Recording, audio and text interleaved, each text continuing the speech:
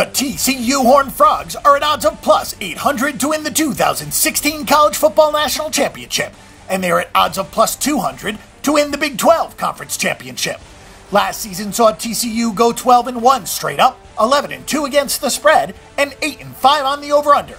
The Horned Frogs have been under the guidance of head coach Gary Patterson for the entire 21st century, and the expectation for this season is to get their first NCAA title.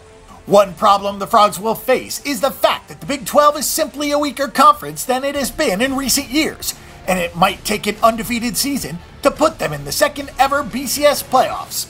10 returning starters on offense, which include 9 seniors, will be led by quarterback Trayvon Boykin, who has amassed 7,153 passing yards and 1,437 yards on the ground in his 3 seasons. And let's not leave out his 28 receptions for another 257 career yards. TCU ranked second in the nation in scoring last season, averaging 46.5 yards per contest, while having the 5th best total offense in the NCAA, putting up 533 yards a game. Trayvon Boykin has had his name attached to a possible Heisman Trophy in his final season in Fort Worth, and TCU relies heavily on his experience and leadership in running the newly installed air raid offense. Boykin set 8 school records in his first full season at the team's starting quarterback last year, and he has all of the skill position players returning, as well as 4 starting linemen who have 74 starts as a unit.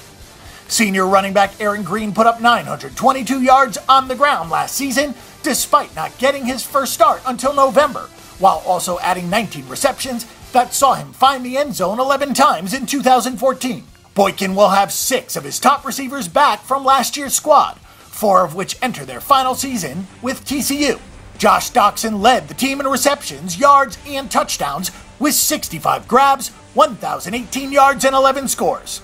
The defense is not as experienced as the offense, with only 5 starters returning from a season ago, but Gary Patterson usually excels in rebuilding his defenses over the years. Co-coordinators DeMonte Cross and Chad Glasgow have the benefit of having 13 upperclassmen in their 2-deep roster, so they are not completely starting over. The front 4 has to replace the left side, with James McFarland and Aaron Curry likely to start at the left end and left tackle this season. The right side is set with 2 returning starters, Davion Patterson and Terrell Lathan, and Patterson returns as the defensive team captain after starting all 13 games in 2014. It might take a perfect season to put any team from the weaker Big 12 in contention for the BCS playoffs, but TCU has the goods to pull it off, despite some questions on the defensive side of the ball. The offense should be able to atone for any substantial cracks, and Trayvon Boykin will certainly be in the Heisman Trophy discussion this season.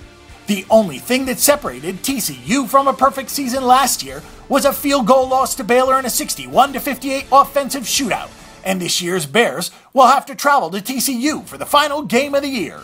For our pick and prediction, TCU is the most likely candidate to come out of the Big 12, and at plus 200, the Frogs are a pretty good bet to make.